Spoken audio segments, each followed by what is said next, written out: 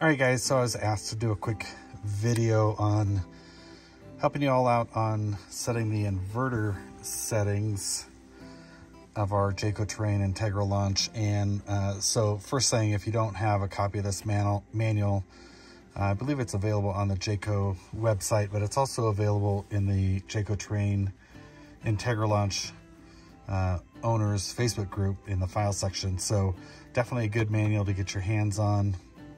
And specifically, I was asked to change the inverter setting that will allow you to connect your van to your home that might not be a 30 amp outlet. So if you flip to this manual to page 11, it'll show you how to change the shore power settings on the inverter, so you can bring it down into 5 amp increments. I think it's set up at 40 amps from the factory, but you can bring it down to say 15 or 20 amps if you've got just a 15 amp outlet that you're plugging into. So here are the written instructions for you. Again, this is on page 11. And again, this is a very helpful manual. And also, if you flip to page 2 of the manual, there's a QR code here that'll take you to an incredibly dull and boring YouTube video. It's about 40 minutes long, but it is chock full of really helpful information. It definitely helped me out a lot. So I really highly encourage you to take a look at that as well. And then I think the various inverter settings are back here. Looks like on page 20. Again, and we're going to be going to inverter setting 28. Another common setting that was just covered in the technical service bulletin is the boost charge voltage.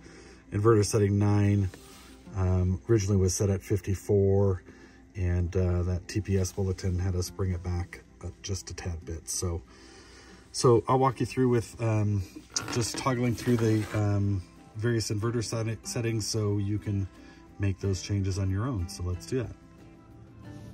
All right, so before we go into the inverter settings and I open up the back doors of my van, just got to show you this incredible view. I am out here with the family out in Steamboat Springs, Colorado on our annual family ski trip. And we've had a couple of days of lots of snow and had some powder conditions. Bluebird day today. I'm up and ready.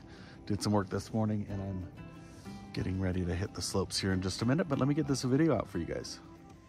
All right, so just need to remove this back panel in the back corner of your van to get to your inverter settings. All right, guys, so I'm not sure how well you can see this screen. It is super bright out here, but I'm gonna just try and plug through this. So got a couple of buttons on the side down here. And you're gonna start with the set button. Hit the set button and then just go through the different menus. We're gonna go up to 28, is what we're looking for.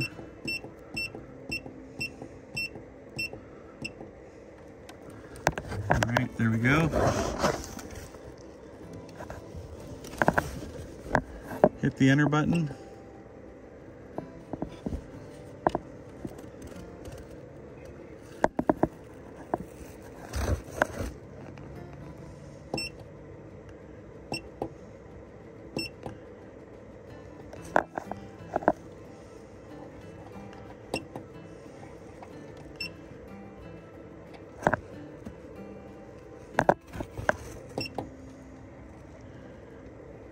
All right, so we're gonna go hit that up button until we get to 28, which is where I'm at. And as you can see, I'm at 40 amps. Not sure why I'm there, but I'm gonna set it back down to 30. Hit the enter button, and then just go up or down to your setting. Hit enter again. Set, and that should do it. Whoops.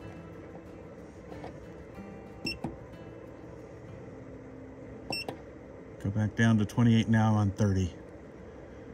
All right, so pretty simple. Again, just toggle up and down through all the different settings.